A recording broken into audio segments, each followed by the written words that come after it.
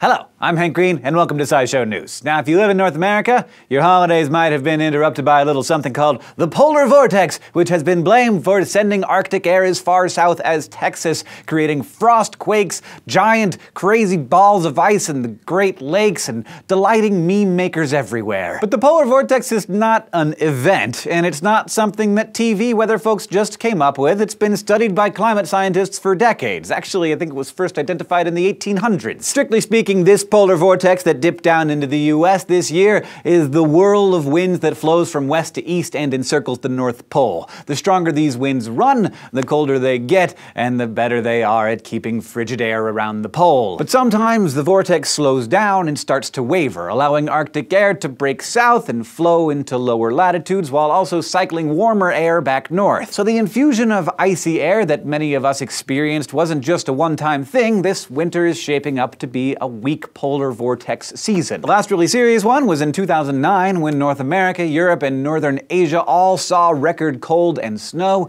and scientists don't know what causes these variations, but they're forecasting another dip of Arctic air to visit North America this week. It's important to note that this isn't the polar vortex, it's just a polar vortex. There's one around the North Pole and the South Pole. There's one also around the North Pole of Saturn and the South Pole of Saturn and Jupiter and like all of the other planets. It's just caused by the difference in air temperatures between the equators and the poles, and it's a normal thing that happens on planets.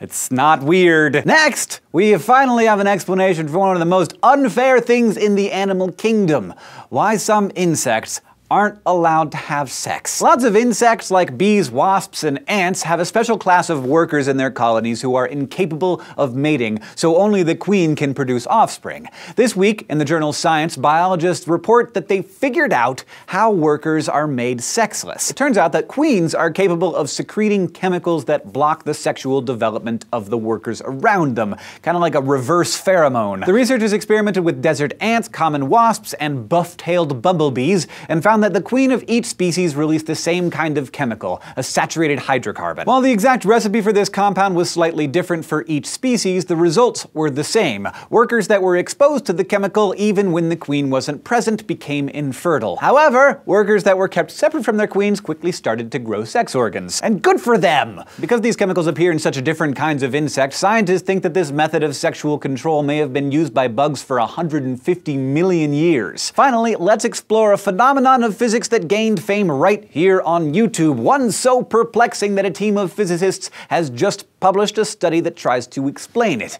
If you haven't seen it before, let me introduce you to the marvel known as the chain fountain. Last year, BBC science guy Steve Mould posted this video of a chain of small metal beads that, when one end is dropped from a jar, falls to the ground not in the shortest path possible, as you might expect, but in an arc. This week, a team of British physicists published a study in the Proceedings of the Royal Society A that tries to demystify the chain fountain. They suggest that the chain is powered partly by a simple reaction force, a function of Newton's third law of motion that for every action there is an equal and opposite reaction. The team explains how it works by describing a single link in the chain at rest in the jar. As one end of the chain gets lifted up by the falling chain, the other end is naturally driven downward, like a seesaw. That's the equal and opposite reaction. But because that link is lying flat in the jar, that end can't move down. Instead, the downward pressure serves to push the link upward. The stronger the pull on one end of the chain, the stronger the push upward on the next,